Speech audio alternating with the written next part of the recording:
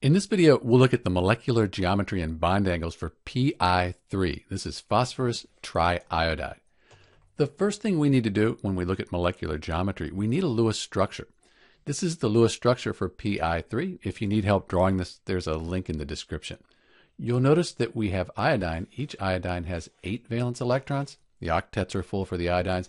And that phosphorus in the center, it also has 8 valence electrons. And 2 of them right here, those are lone pairs.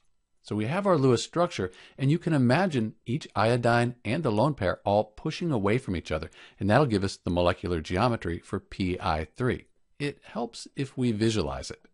So the purple, that's the central phosphorus atom. Let's add 3 iodine atoms around it. 1, 2. You see they spread out to be as far away from each other as they can be.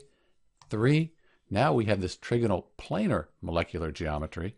And let's add to that our lone pair, that one lone pair we had in our Lewis structure. And there it is. So we end up with this trigonal pyramidal molecular geometry with this lone pair on top and everything pushing down, these iodine atoms all pushed away from each other. If you looked at the electron geometry, you'd need to take into account the lone pair. That would mean that you have a tetrahedral electron geometry. But the molecular geometry, trigonal pyramidal. Let's go back to our Lewis structure. So back at our Lewis structure, if we couldn't visualize what this looks like in 3 dimensions, we could do this 2 other ways. One is we could look at the steric number. So we have 1, 2, 3, 4 things attached to the central phosphorus atom. One of them's a lone pair. So we look at this chart here. We have a steric number of 4, and one of those things is a lone pair. So we come down and over, and there's that trigonal pyramidal we were talking about. Bond angles about 109.5 degrees. I would expect, since this is a lone pair here, it would be less. I think the actual value is 102 degrees. So we have our molecular geometry and our bond angles. We could also use the AXE notation.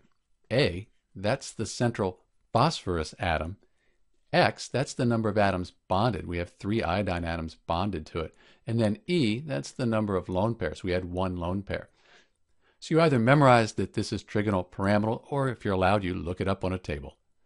This is Dr. B with the molecular geometry and bond angles for PI3, phosphorus triiodide. Thanks for watching.